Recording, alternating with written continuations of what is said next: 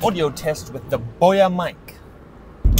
What in the What the are you mug? What the Oi! Fucking numbskull with dumb That's road rage. 10 out of 10. In my defense, that guy did run a red light. On the surface, this may seem like a simple story about a thermal camera and why I chose one to study Antarctica. You see, the truth is, it's a little bit more than that. This is a David and Goliath story. The government getting in the way of progress. Daniel Jones versus the United States.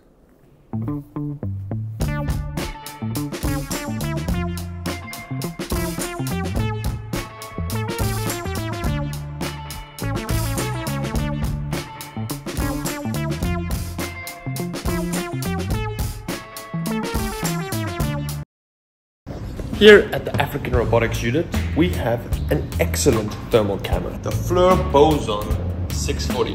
I've got to extract it from this monstrosity because it's been used to take pictures of rats. Interesting.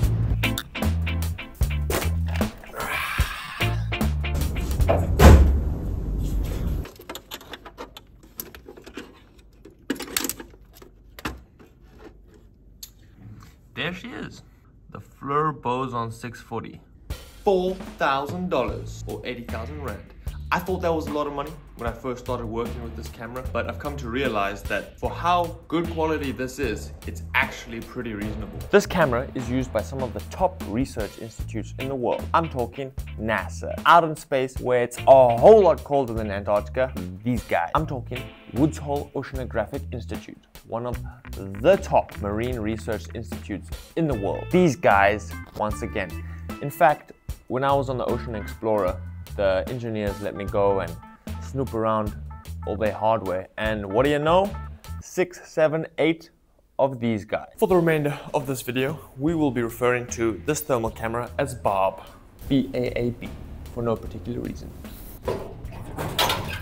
Given this information, I was pretty confident that Baab would be a perfectly suitable camera for my sensor suite. Still, I had to do some sanity checks. I ran a series of experiments where I put blocks of dry ice on a tray and moved it further and further away up to about 60 meters to see if I could still clearly see the outline of the ice. And I could, no problem. Also, I fact-checked my temperature readings using one of these COVID-19 laser blaster guns 3000, and the results were pretty good. When I first filmed this, I realized at no point did I ever explain why I want a thermal camera. 2 reasons. 1, temperature information is important in terms of predicting how ice will behave in the future.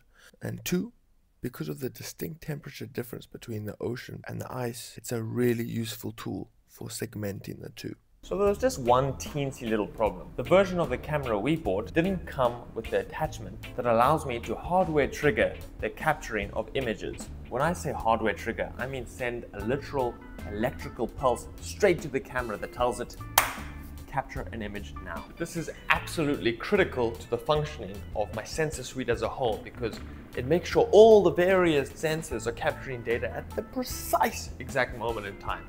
If that's not the case, it's going to result in a lot of errors. Fortunately, that's not too much of a problem. Just open your browser, open up a new tab, and type in FLIR Boson VPC Sync. And you'll get something that looks a little bit like this. It's just a PCB. And all this does is swap out this little back plate of the FLIR Boson with a different one. The difference is we get extra cables that allow us to send that hardware trigger. $129, not too bad, looking good, looking.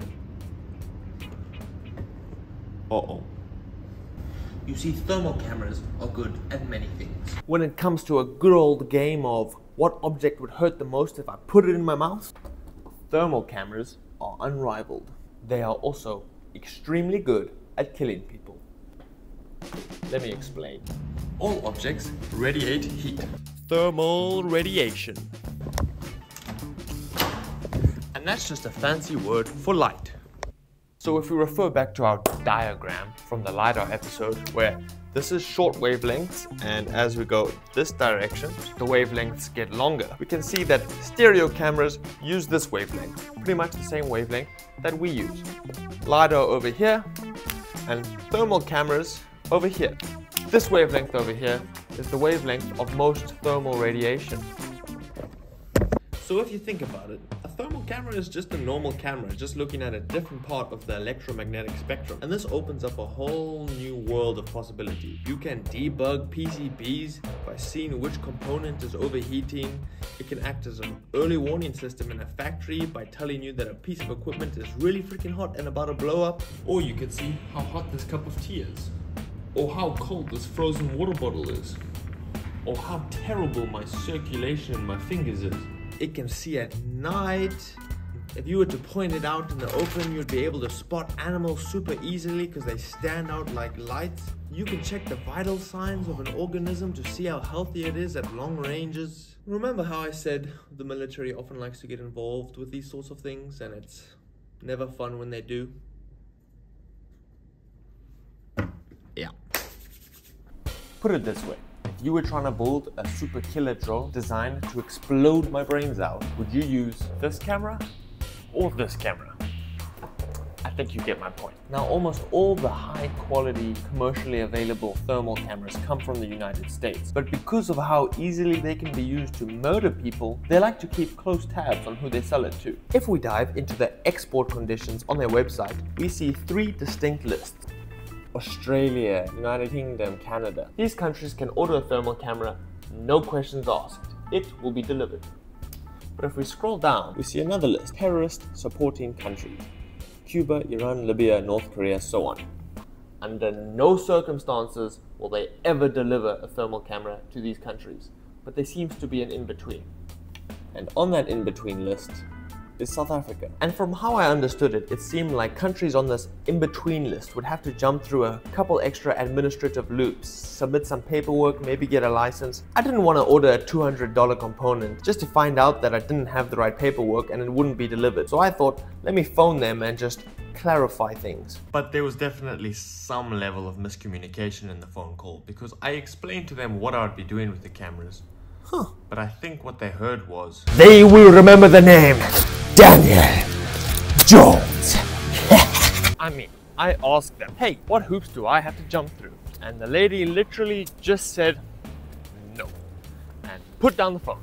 So we gave up. We tried looking for different cameras. None of them quite had the specs we needed, and if they did, they couldn't be hardware triggered, so that kind of defeated the point. America defeated me. So we decided we'll put it on the back burner. One day we'll find a way to just order this little PCB board. Till then, we're gonna focus on other parts of the project. Now someone else's problem, some future master student is gonna have to go to battle with America, and to you I say good luck. It's no longer my problem. So that's it for the sensor selection process in general. Stereo camera, thermal camera, and a LiDAR. Now we're going to focus on fusing those 3 sensors together and enclosing them in a nice Antarctic-proof enclosure. Later, baby. Mwah.